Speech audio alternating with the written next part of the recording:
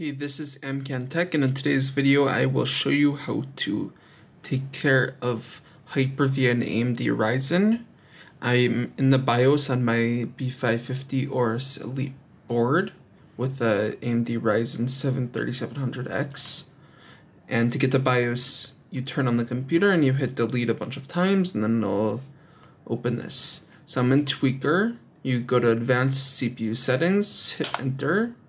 And the CPU virtualization, or hypervisor in our case, is under something called SVM mode. It's by default disabled. I enabled it because I use it with Android Studio to build apps, and I needed to run an emulator. And if you use Docker or some other platform that needs virtualization, it's good to have. Okay, now that we've finished, you just press escape. I already saved the profile, so I'm just gonna quit without saving, and now it boots up the computer.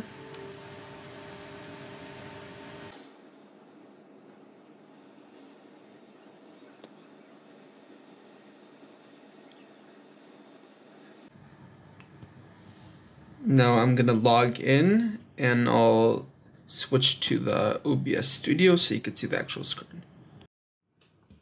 Okay, now I'm in my computer. I'm gonna head out to appwiz.cpl. I'm gonna close this out. Here you gotta turn Windows features on or off. Enter my password.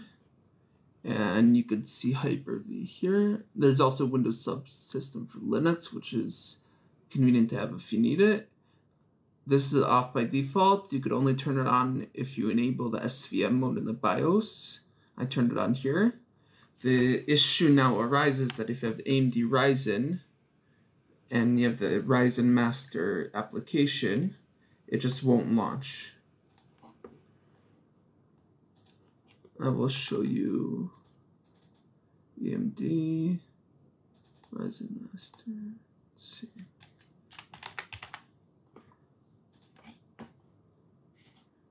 In my case, I already patched it. But here's the backup or the original version. You see, Ryzen Master could only run with virtualization security disabled. Now let's open Edge. I have things open in Chrome, so I don't need that. So, go to GitHub.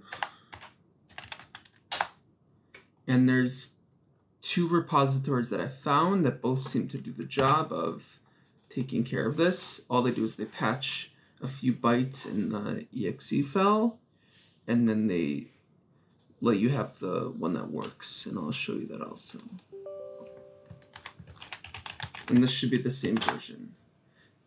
Just to note that if you do this wrong or future versions, it just might not work, period. And then also might cause blue screens of deaths. So here it is working. I'm gonna close out of it. Let's try.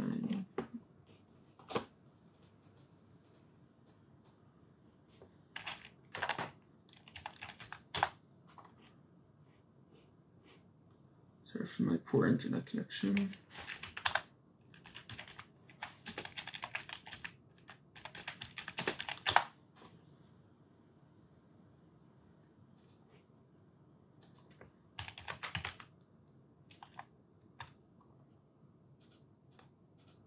Here are the two ones. I happened upon, I believe it was this fix first.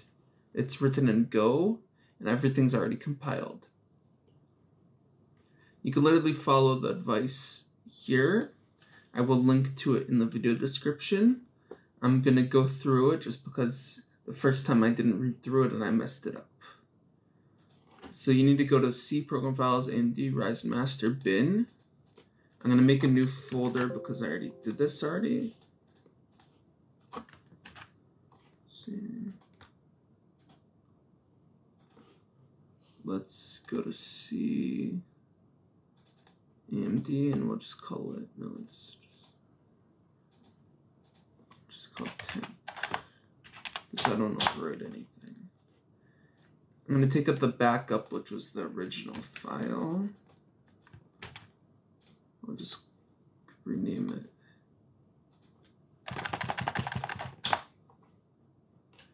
And then I will take here. Then you download the binary from the releases, and then you copy it. So let's download it. Because it's open source, you could also audit the code and make sure everything is as normal. Let's extract to C temp. Okay. And here's the VBS patch. Go back to code. If you aren't sure, just read it, and I'm guessing there's going to be updates. So it's always good to watch it.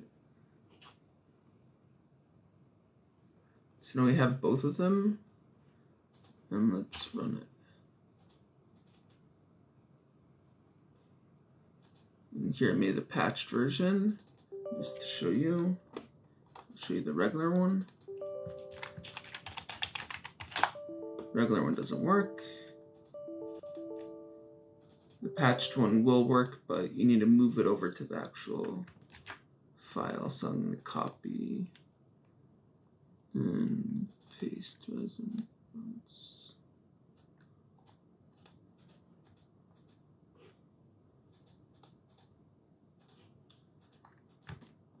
It's missing the DLLs, so that's why you need to put in the source folder. Now we can run the patched one, and it works fine. I will leave links in the description below if you need any help.